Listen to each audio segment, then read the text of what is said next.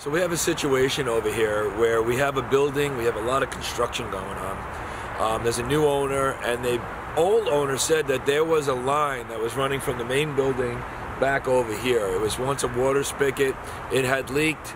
They don't know if the line had leaked, but we need to find out where that line is. We know it's buried underground.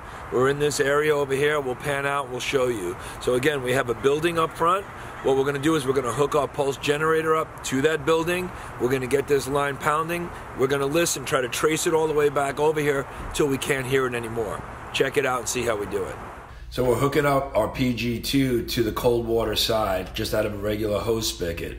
And note, everything that's tied to that cold water side is going to be tapping. What we're trying to do is get it tapping, and now we're listening with our equipment underground.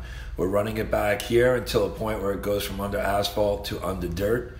We're using our soil probe. We could use our soil probe on asphalt, but we also have an attachment disc for listening under hard surfaces.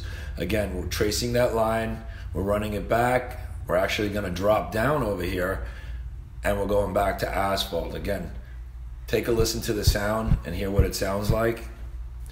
Working our way back, listening.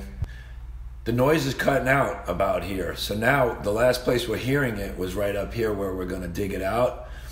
We're going to dig it out now. We're going to expose it, and here it is. You'll see we have a line, it's 1 inch line that's capped off. We got roots growing around it, but we determined that that line is not leaking, and we're gonna put it back in service. So this is the manifold that we hooked up to. We figured out that this line right here, even though it's PVC, we were able to trace it all the way back over there and find out where it capped off, because after the cap off point, we weren't hearing it anymore.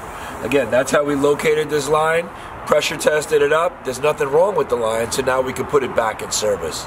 For more information, visit LeakTronics.com and always check out our YouTube channel.